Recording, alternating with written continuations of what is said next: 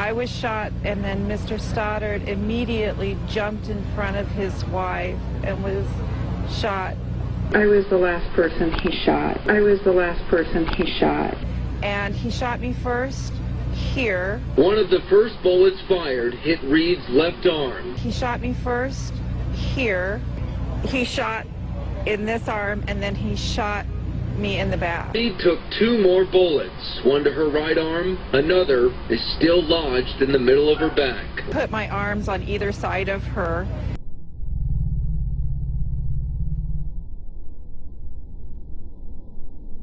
I was the last person he shot.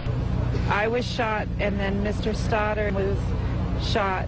She thinks her physical injuries will heal a lot quicker than her emotional ones. I still have the bullets as memories inside of me.